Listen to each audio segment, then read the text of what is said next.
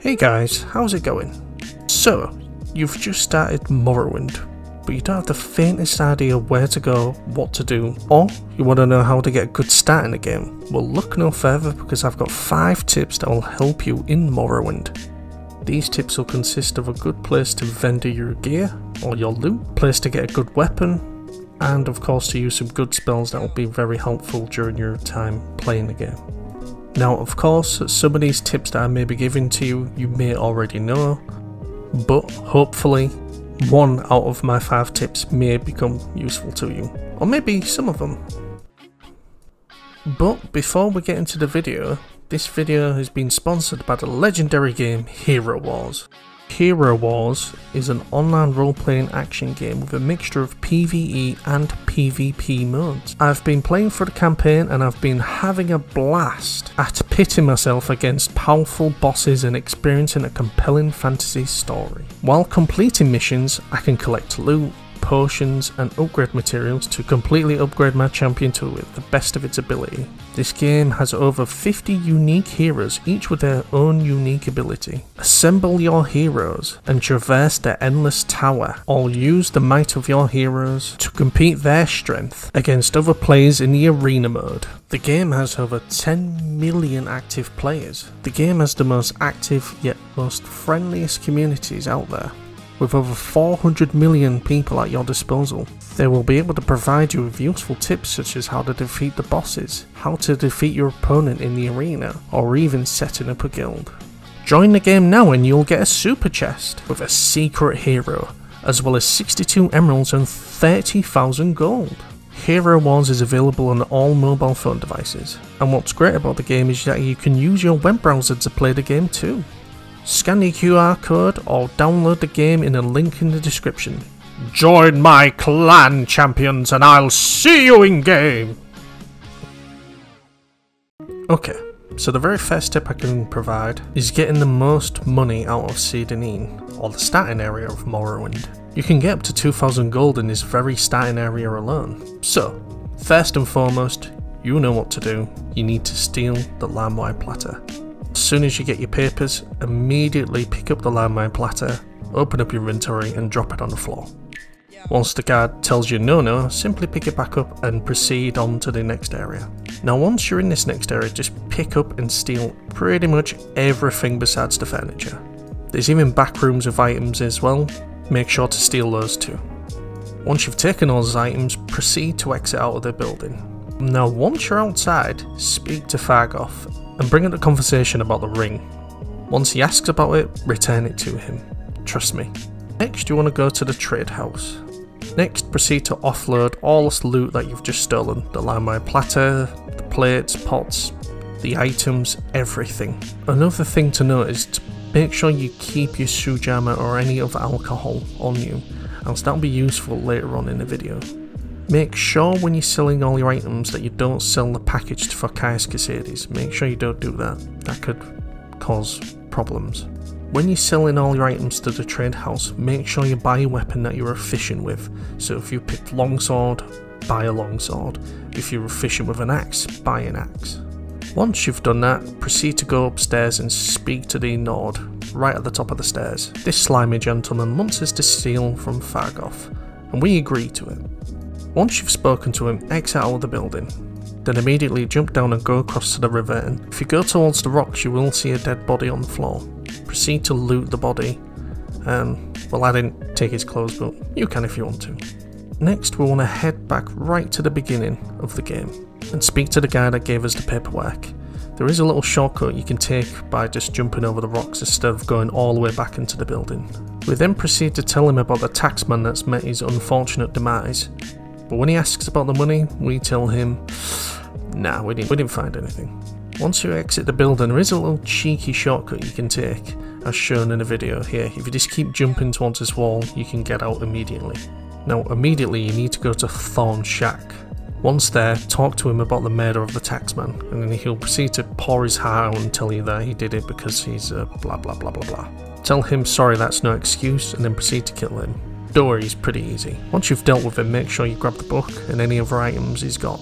Now once you've done that, go straight back to the beginning of the game and speak to the "Ah yes" guy. He will reward you 500 gold for solving the murder. Next, you want to go behind the lighthouse, jump over the rocks and grab the axe in the log. Now once you've done that, proceed to go inside the lighthouse and speak to the widow. Now this is the taxwoman's wife. I mean, you have a moral choice, you can give her back the ring or you can sell it. Choice is yours. Next, proceed to rob everything and go outside the door at the top of the lighthouse. Once there, what you need to do is wait until midnight. Once you'll do that, you'll immediately see Fargoth looking quite shifty. You'll see him holding a torch and sneaking around, but what you want to do is wait until he goes towards the log in the middle of Sedanine. Once he walks back into the middle of town, proceed to jump down and rob the contents inside the log.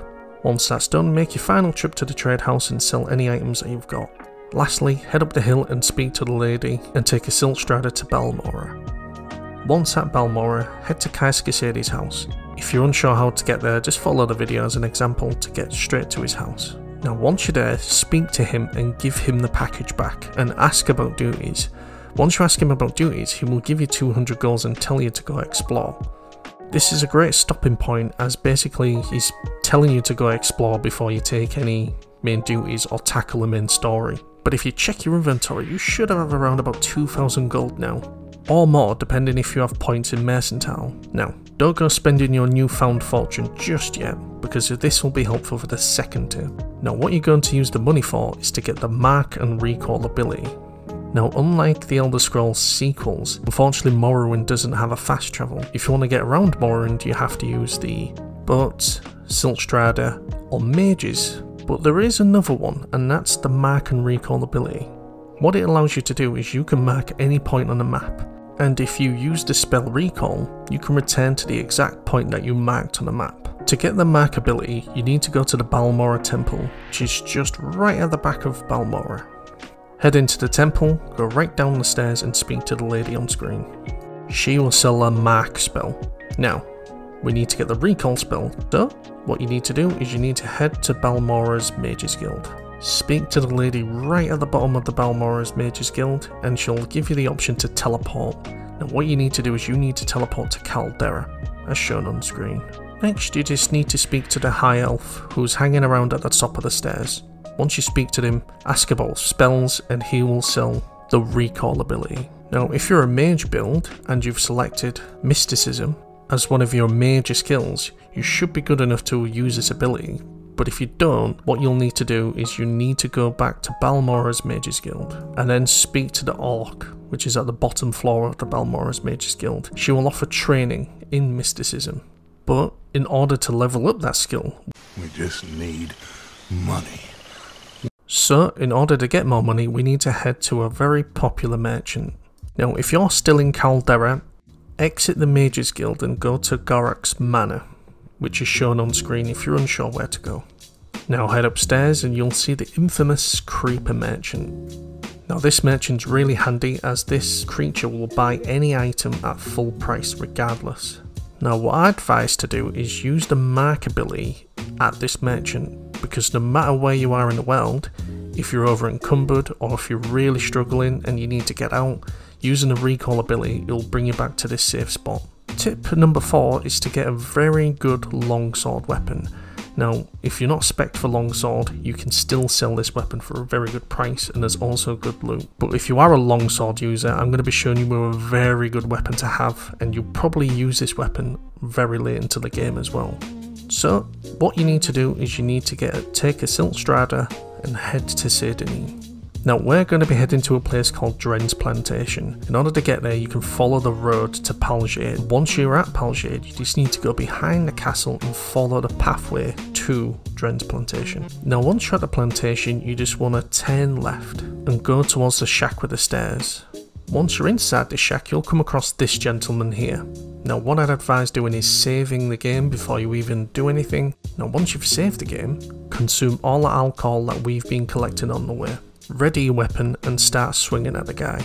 Now, I will admit, I died a couple of times and he does hit very hard. Luckily for me, being a red guard, I can pop an adrenaline rush and it gives me that combat edge against him. If you are struggling, you can always turn down the difficulty, but if you're a crazy guy like me, just keep swinging at him and he'll eventually will die. Now, once you eventually do deal with him, make sure to save and make sure to loot the entire area, as there's gold inside the bags. There's also a really good ring inside the chest. Now, once you've looted it all, you can also take advantage of the mark and recall ability, but if you haven't used that yet, then no problem, just run back to Seydenine, take the Silk Strider back to Balmora, go to the Mages Guild, go to Caldera and speak to the Creeper to sell the items. Now, once you've done that, you should have a decent amount of money as well, so if you did want to train your mark and recall ability, or if you wanted to train your other abilities, you can do so. Now, the very last tip I can advise is using the Taunt function. Now, if you have a high speechcraft skill, like if you're an Imperial, this step is really useful for you, but if you're like me and hasn't trained into speechcraft, this can be a little bit tough. So if you go to a guard and keep clicking the taunt function, eventually they'll become hostile. So if you wanted to fight somebody and not face any repercussions from the guards, just simply taunt them to death and eventually they will hit you first. So for example, as me being a medium armor build, I tend to go to Mournhold and taunt one of the royal guards to death until eventually he'll attack me. You could do it to Balmora guards, do it to vendors, you can do it essentially to anybody. So when you eventually become efficient enough to taunt very easily, you could always taunt guards to death, kill them, sell our armor to vendors, and that's also a lucrative way to get money. If you also do need help with your speechcraft skill, you can get a cool amulet from doing the play when you eventually arrive to Mournhold. If you get most of the answers right, you will get an amulet as one of your rewards. Kais also trains you up in speechcraft, so if you have the money, go to him to train up your speechcraft skill too. So my fellow Inwars, that is my 5 tips I can offer you to help you win Morrowind. If any of this was useful, please let me know in the comments, as I do read them and I do reply to you guys. Also, this is how many of you guys are subscribed to me. Yeah, that's pretty low. Can you kind of help me out with that? Yeah, cool.